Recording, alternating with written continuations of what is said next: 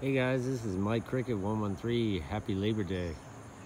I'm out in the yard today, as you can tell.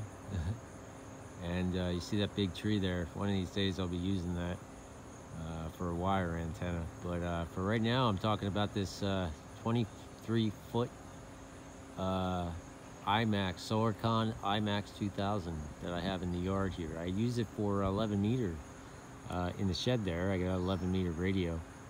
But I got a 25-foot run of coax. It's sitting on a 15-foot pole. It's gas pipe I got linked together, and works great on 11 meter. Talked to a bunch of locals in the area, like 2 or 3 towns over, sometimes 4. And then on skip DX days, you know, I've talked as far as Iowa on a stock radio. Anyway, but right now I got that 25-foot run. I don't know if you can see this. There it is. I got that coming out of the bush there, and it's just laying across the grass. And there's my shadow. And it's laying across the grass, and I got it hooked up to a 100-foot run of LMR 400. I just put some, I don't know if you can see that, but that's that silicone tape I was telling you guys about. It just sticks to itself. There's no adhesive on it, but you stretch it and it starts sticking to itself.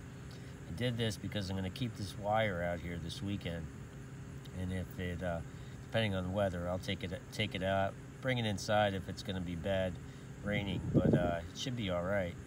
But I want to keep this connection dry. But anyway, I got that running right across the grass here, and I want to be able to figure out I'm burying it. The only problem is I got this concrete here going on there, but the wire is just running right up to the siding of the gable and then into the shack, as you guys know. And there's my Tram 1480. But anyway, I just was on the local retired net in southeastern PA, and they were hearing me pretty good, giving me about an S9 signal down to Chad's Ford, which is right around Longwood Gardens. And another buddy of mine, he's north of me. I was giving him an S9 as well, so it seemed to be working. There wasn't much skip going. I didn't hear anybody, but you know, we'll keep trying on 10-meter sideband. And like I said, I'm just a technician, so I do, what is it, 28.3 to 28.5, so everywhere in between there. So I'm really happy to have the Max experimentally hooked up to the Yaesu FT-991a. This is a 0.64 wavelength for 10 meter, and so we're going to be giving it a go this weekend.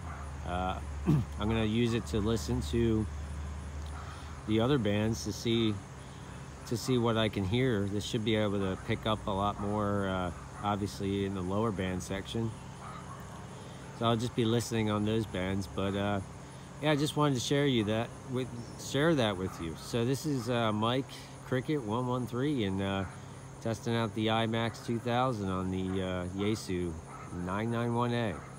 I hope you guys have a great weekend, and if I have any contacts or hear some stuff tonight, I'll post another video.